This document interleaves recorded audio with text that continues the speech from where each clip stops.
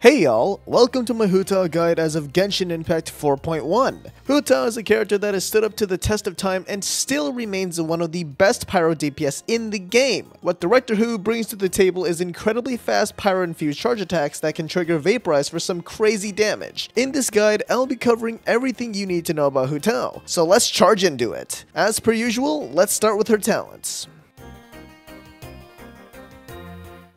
Hu Tao's normal attack talent is the main source of her damage, but only when she's cast her elemental skill, so let's get into that. Hu Tao's elemental skill, Guide to Afterlife, is the core of why she does amazing damage. On cast, she will burn 30% of her current HP, so whatever she has at the moment and not her max HP, and in return, it puts her into the Paramento Papilio state. What that does is boost her attack based on her max HP up to 400% of her base attack, and gives her a Pyro Infusion on her normal and charged attacks, with some interruption resistance as a bonus. This state will end either after 9 seconds or by swapping her out. Pairing the bonus attack Hu Tao gets from casting her skill with the pretty high multipliers from her normal attacks and especially charged attacks are what make her do ridiculous damage. For this reason, your main goal when playing Hu Tao is to hit as many charged attacks as you can before her Paramenta Papilio state ends. Hu Tao is especially good at this since her charged attacks have no ICD, otherwise known as internal cooldown. A lot of abilities have standard internal cooldown, only allowing them to apply their elements every 3 hits or 2.5 seconds. Hu Tao's charged attack has none of this, and because of it, can activate reactions with every hit as long as the other elements are fast enough to keep up.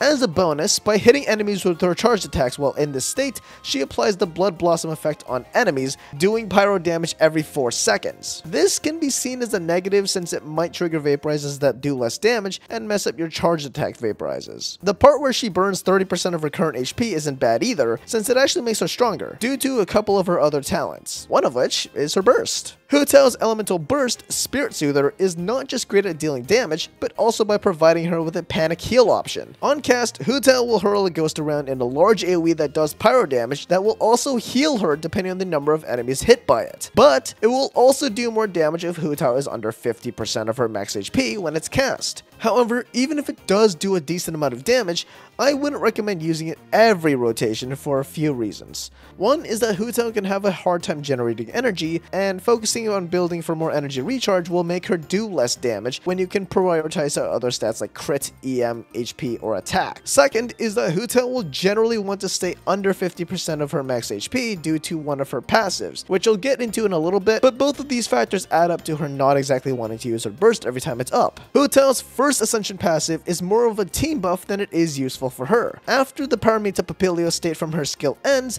she will give 12% crit rate to the whole team, excluding herself, for 8 seconds. Pretty nice and simple buff. Note about this is that her skill can be considered ended by swapping her off early. Hu Tao's fourth Ascension passive is the reason behind all of those memes of her players never wanting to be healed. While under 50% of her max HP, Hu Tao gains 33% more pyro damage bonus. This is a significant buff since it synergizes with her already burning her own HP, but since her skill only burns 30% of her current HP in one use, she would need a second one to get under 50% if she starts with full HP. So this passive would only be active from the second rotation and onwards. But this is why Hu will generally prefer having a shielder rather than a healer. Now that you know what Hu Tao does, which talents should you level first? For her talent priority, level up her normal attack first since it makes up the majority of her damage. Next up is her elemental skill for a bigger attack boost. And lastly, her elemental burst. It still does a good amount of damage, but is not as important as her other 2 talents. Now that you have a better grasp on how she works, how can you get yours to become the broken DPS everyone says she is? Let's go over the build, starting with her artifacts.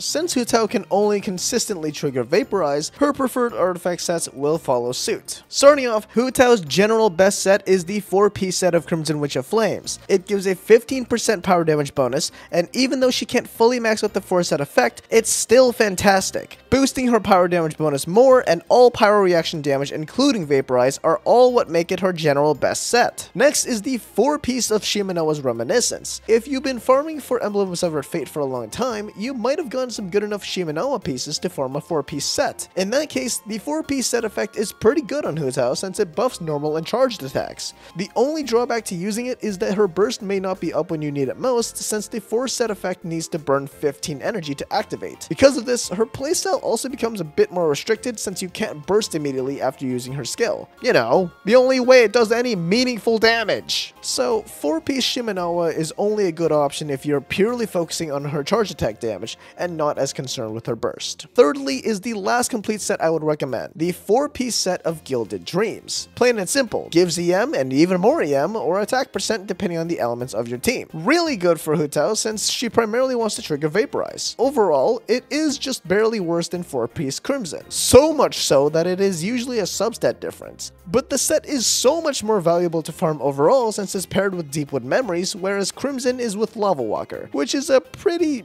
B set in most cases. So you can spend your resin on this set while using the Strongbox to get Crimson pieces if you want to. Lastly, any mix of HP percent, EM, or pyro damage bonus percent sets will also do really well in Hu Tao if the substats on your pieces are significantly better than if you were trying to force 4-piece set bonuses. Now that you have an idea of what sets Hu Tao wants to use, what stats should you prioritize on her actual pieces? Let's talk about the main stats first. On her sands, Hu will want either HP percent or Elemental Mastery. What she prefers here depends on your account and how you want to run her. With that said, an EM sands is usually better for damage unless you have a heavier EM weapon on her like the Dragon's Bane. HP percent will make her lose a bit of damage in exchange for making her tankier. Going to her goblet, pyro damage bonus percent is the clear best main stat for improving her damage. Lastly, for Hu's circlet, she wants crit percent, whichever crit you have less of. In terms of your substat focus on Hu Tao, first she will want at least 100 EM or higher to multiply those Vaporize numbers. Second is crit percent, third is HP percent, then attack percent. From there, any straight rolls of ER that you get won't be bad to have. Since Hu Tao's burst is a bit of a lower priority for her, you can generally be fine with about 110 to 120% for her energy recharge. Alright, so you have her artifacts, but what weapons are good on her? Hu Tao isn't exactly flexible on the weapon she wants. Most of her good weapons cost either money or a fair amount of RNG to have. With that said, let's go through them. First up is the White Tassel. This weapon can only be obtained through opening chests in Liyue, so if you've completely finished exploring Liyue and fed off all your copies, you're out of luck for this weapon. But should you have it, it's pretty decent for a 3-star weapon, offering a crit rate substat and bonus normal attack damage. Next weapon, and the last general weapon I'd recommend if your luck's completely down bad, is the Black Cliff Pole. Not worth spending your Stardust on unless you really have nothing that I'll mention later on, but it's got a nice crit damage secondary stat. Passive can basically be considered non-existent due to its inconsistent activation requirement of killing enemies. Before I go into the gacha or paid weapons, I'd like to make an honorable mention for the Missive Wind Spear. It was only available through one of the version 3.1 events, but it makes for Hu Tao's best non-gacha weapon since it gives a lot of attack percent and EM after you trigger an elemental reaction. Moving on to the 4-star gacha and paid options for Hu Tao. First up is the Lithic Spear. Attack percent! More attack percent! And a crit rate bonus depending on the number of Liyuan characters you have. Can be good since one of her best teams is composed entirely of Liyuan characters. Otherwise, I wouldn't go for it if you have this next one that I'll get to, especially since it's locked to limited event banners. Speaking of that next weapon, the Dragon's Bane. It's got a huge EM stat and a passive that boosts the wielder's damage if they're hitting enemies affected by either Pyro or Hydro. Because of that insane combination of effects, this is an amazing weapon for Hu if you manage to pull it. Lastly, the Battle Pass weapons. Deathmatch is a big crit rate stat stick, and stat stick only because the passive is either too small to matter or inconsistent at best. But the real money is in the new polearm released in the 4.0 Battle Pass, the Ballad of the Fjords. Less crit rate than Deathmatch, sure, but if you have at least 3 elements in the party, the wielder gains 120 EM, going up to 240 EM at max refinement. Not only does it give a big chunk of EM, big enough to reach a good number of it, but it also gives a crit rate substat. 2 very valuable stats for Hu Tao to have. Let's end off the weapon section by going over her best 5-star options, starting with the Primordial Jade Winged Spear. High base attack, a crit rate secondary stat, and an attack stacking buff on hit that gains a damage bonus when maxed. Not a bad weapon, but it will generally perform closer to the 4-star options rather than the rest of the 5-star ones. Next up is Hu Tao's second best, the Staff of the Scarlet Sands. Incredibly high crit rate substat and an effect that converts a percentage of the user's user's EM to attack. The passive will further boost that conversion every time the wielder hits an elemental skill. Now, you might be thinking, Hu Tao's elemental skill doesn't do damage, but what can trigger this effect is her blood blossoms. So basically, don't rely on the passive to get more value out of this weapon. The crit stat and base EM to attack conversion already make this weapon powerful. Last but not least, Hu Tao's best and signature Staff of Homa. It gives a whopping 66.2% crit damage on the substat, an HP increasing effect, and a passive that further boosts the user's attack based on their max HP, giving a more attack if the user is under 50% of their max HP. Sound familiar? By equipping this weapon, Hu Tao not only gets a 33% boost to her pyro damage bonus, but also a stronger buff to her attack. Fantastic weapon overall, sure, but perfect for Hu Tao since she drains her own HP. And those are good weapons for Hu Tao. But I'm sure you've heard of the famous comparison of power upgrades on this character. So let's get into Hu Tao's Constellations. Are they worth it, or should you go ghost on them? Hu Tao's Constellations are a mixed bag, with her first and sixth ones being substantial upgrades, and everything in between being small quality of life upgrades. C1 is Hu Tao's biggest constellation, bar none. Her charged attacks don't consume stamina in her Paramita Papilio state. This sounds really minor, but when you consider that this constellation gives not only offensive capabilities, but also defensive flexibility, it is among one of the greatest first constellations in the game. Before C1, your main method of using her charged attacks should be to jump cancel, but now dash canceling becomes a far better option as it's faster and smoother to play as well. I'll get into both of those in the combos section, but for now, just know that the combination of this constellation and Staff of Homa is essentially Hu Tao at max power. C2 increases Hu's Blood Blossom damage by 10% of her max HP, as well as allowing her burst to apply the status onto enemies as well. This is a pretty small damage buff. Nice, but not really worth pulling for. C3 and 5 give 3 talent levels to her skill and burst respectively, meaning a bit bigger of an attack buff and bigger burst damage. C4 is kinda underwhelming. Whenever Hu Tao defeats an enemy that has Blood Blossom applied onto them, the rest of the party, so Hu Tao not included, will gain a 12% buff to their crit rate for 15 seconds. Not good at all since you need to kill an enemy to activate the effect, and her A1 passive already shares crit rate anyways. Basically, this is just a stepping stone to C6 if you already got here. And what a C6 this is. If Hu Tao goes under 25% of her max HP, or takes a hit where she normally should have died, she won't die. After meeting one of those conditions, she gets 200% elemental and physical resistance, greater interruption resistance, along with 100% crit rate for the next 10 seconds. But this constellation can only be activated once every minute. Even so, this constellation is very much worth its status as her C6. While it can be hard to force Hu into less than 25% of her max HP, this is an enormous buff that might be worth building around, with lesser crit rate and more crit damage, EM, HP, or attack. All of those buffs make this an incredible constellation to have should you decide to pull for it.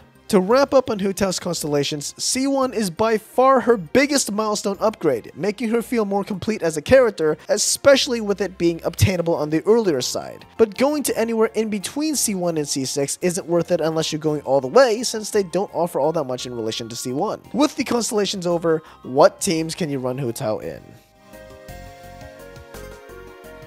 You might have noticed I was very aggressive in saying that Hu Tao is a vaporized DPS. This can make your teams incredibly simple to build, or unfortunately restrictive. Since Melt doesn't exactly work with how fast she's applying Pyro, Overload because it sucks, and Burgeon or Burning for the fact that she's going to die twice as fast. Therefore, Vaporize is her best option, albeit an extremely powerful one. Seeing as that is the case, Hu Tao's Vaporize teams generally follow a mold of her, Xingqiu, a shielder, and a flexible last slot. Xingqiu is her best support, providing the most dominant off-field source of Hydra application via both the orbital swords and his burst that also applies Hydra whenever you use a normal attack. Not to mention, since Hu Tao is a character that thrives at less than ideal HP for survivability, Xingqiu brings some defense in the orbital swords that reduce the damage you're taking, giving more interruption resistance, as well as healing the active character whenever one of them breaks. All of this means that Hu Tao is eternally married to Xingqiu. So let's go through your options for those last 2 slots. First setup is Double Hydro, one of the most powerful teams in the game. Fill in the remaining 2 slots with Yelan and Zhongli. Putting Yelan onto this team not only gives Hu Tao even more consistent Hydro application to the point of overkill, but also a damage increasing passive that goes up over time. Not to mention that by having a second Hydro character, that unlocks the Elemental Resonance effect, boosting the max HP of all party members by 25%. Zhongli is really just the second best teammate for Hu Tao. Not only does he pack the strongest shield in the game with strong interruption resistance to match, but also gives buffs to the team's damage through the 4-piece set of tenacity of the Millilith, and the universal resistance reduction on everything. Add this up with everything I mentioned before, and it's no surprise that this is one of the best teams in the game. On the flip side, you can replace Zhongli for Kazuha if you're not extremely worried about survivability. The second team structure is using the 4 set of Viridescent Venerer to reduce resistances on enemies and stack swirl damage. This team setup can be pretty flexible if you can't use the Double Hydro team. The last 2 slots on this team are generally 1, a second Pyro character to apply the element, among many other things depending on who exactly you decide to use, and of course an animal character holding 4-piece Viridescent Venerer. For your second Pyro character, you have a lot of options. C for Yanfei and Toma make for good shielders for Hu Tao, as well as being able to apply Pyro so that you can swirl it. Only problem you might run into is that both of their shielding capabilities come from their burst. Bennett can be good even if you can't keep Hu Tao under 50% of her HP, since Bennett mostly makes up for it with more attack. For an unorthodox flex slot, Xiangling can also be used as an outside source of Pyro to swirl Guoba to activate the Viridescent passive. As for the animal character, Sucrose or Kazuha are recommended because of their other buffing capabilities aside from just reducing enemies' resistances. Sucrose for an elemental mastery buff, Kazuha for elemental damage bonus. The last team structure I'll go over is Mono Pyro, truly the most monkey way of playing Hu Tao. Due to the absolute insane power of Bennett, Xiangling, and Kazuha as a combo, Hu Tao's Pyro damage can skyrocket to crazy levels. Sure, Bennett heals her past 50%, but Kazuha can make up whatever extra power damage you would have gotten from her A4 passive. You can also choose to use Zhongli or Toma in place of Xiangling if you need extra protection. That's some of the teams you can use, but I did mention some charge attack cancels you can use to maximize her damage, so let's get into those. Hu Tao can seem really annoying to play at C0 because of one big thing that hinders her damage: stamina. At C0, sprinting and using charge attacks both consume stamina, either making it so you think that you should save more stamina in case you need to dodge, or if you need to use stamina prior to starting her combos, make Hu Tao do less damage because she can't spam them effectively. So, what's the answer? Jump cancels. See, you don't actually have to wait for the charge attack animation to finish for it to count as damage. As long as it makes contact with an enemy, it counts, meaning that immediately after, you can cancel it and start a new one, in this case, by jumping. If you can time it right, you can get a huge damage increase by being able to use more charge attacks than if you didn't cancel them at all. On top of that, jumping doesn't consume stamina, and if you cancel it right away, it also doesn't change your position, which is particularly good for enemies that don't move. For this method, there are 2 ways of doing this to fully maximize her damage, starting off with the N1CJ, or one normal attack into a charge attack, capping off with a jump cancel. This is the most effective combo if your Hydro application is fast enough to keep up with it. Only problem is that even if you don't sprint in this combo, it basically ends up as if you did in terms of stamina consumption. To avoid this, you can use a slightly slower but safer N2CJ, where instead of one normal attack, you can use 2 to ensure Hydro is stuck onto the enemy before using her charge attack, then jump to cancel the animation. Hu Tao's third option is dash cancel, but this only really opens up after getting C1 since her charge attacks won't consume stamina. For dash canceling, use the N1CD combo, the one normal attack into charge attack, then dash to cancel the animation. Minor note that if you do this too fast, you can run into the 0.8 second sprint cooldown, so you can also weave in a jump cancel every 2 dash cancels to avoid that problem. Of course, hearing all about how Hu Tao works, her best teams, the combos is probably cool and all, but let's do a showcase to see how everything ties together. For this showcase, I'll be using her in the Double Hydro and VV Vaporized team setups. For reference, the Hu Tao I'll be using is at level 90, C0 with Triple Crown talents. Here is the build.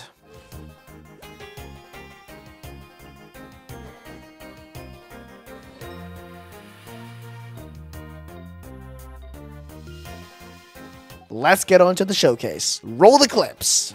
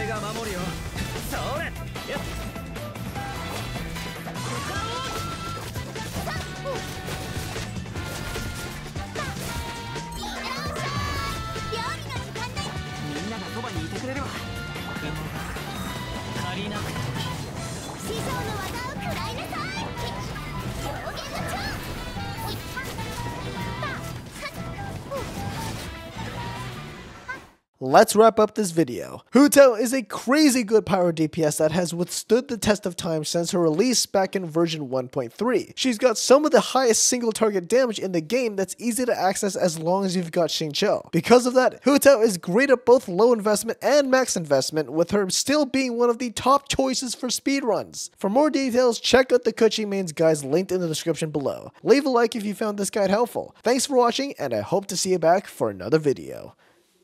See ya.